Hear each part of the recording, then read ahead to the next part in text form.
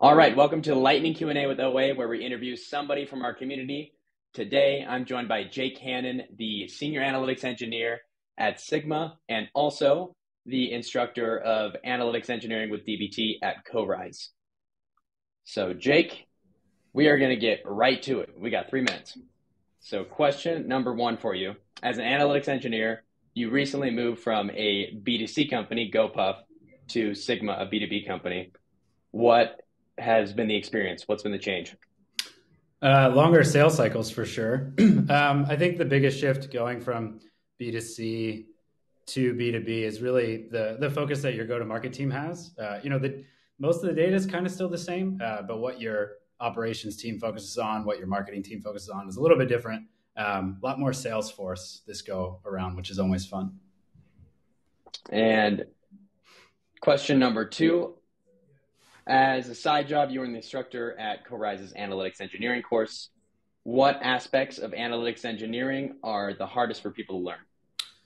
I'd say it's kind of a tough question to answer based on where you're coming from. I think what's cool about analytics engineering is people come from data engineering or analytics, really any background.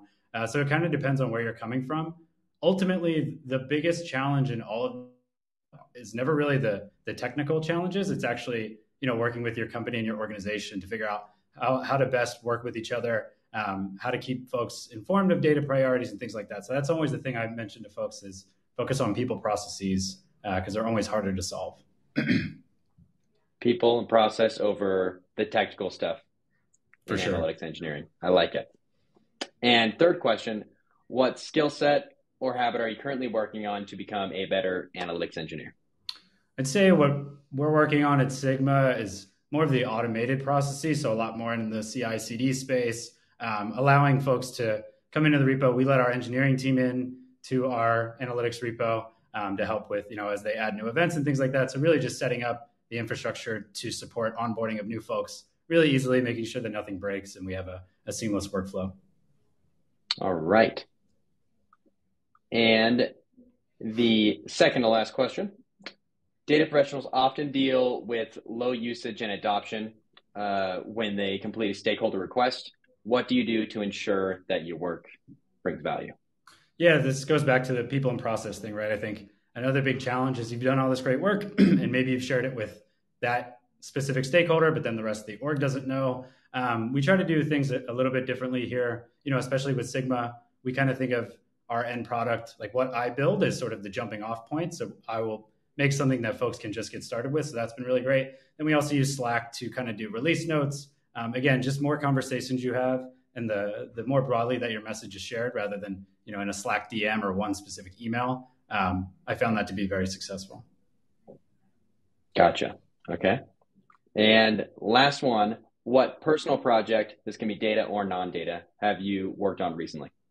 I've recently worked on better understanding my Spotify data. So I've been a big fan of Spotify Wrapped and all the cool things that they share. So I have, for the past 2 years, been recording every song I've ever played on Spotify through Last FM. They have this, I forget what the feature is called, but it'll actually give you the timestamps of when you played that. So I'm using that data, hitting Spotify's API to get all the different attributes about a specific song so I could see if, I was listening to some type of really crazy music at 3 a.m. or like when I first woke up. So it's pretty cool to see the trends in my listening history.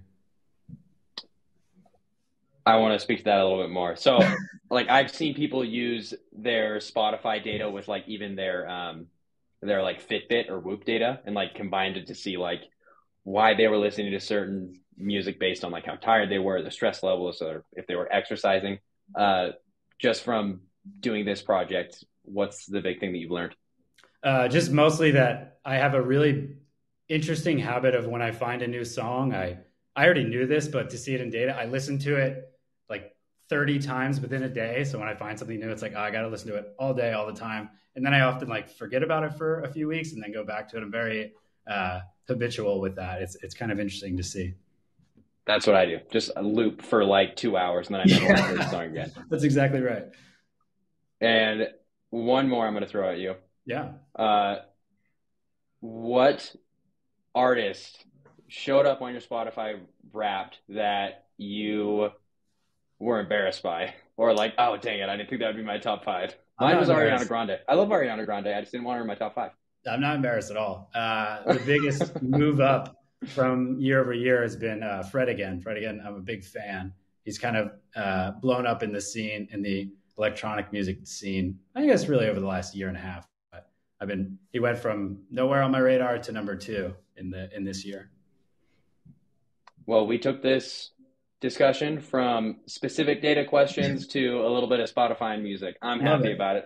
I hope you're happy about it too. Thank you very much for participating, and I will talk to you soon in the OA community. Awesome. Thanks, Parker. See ya.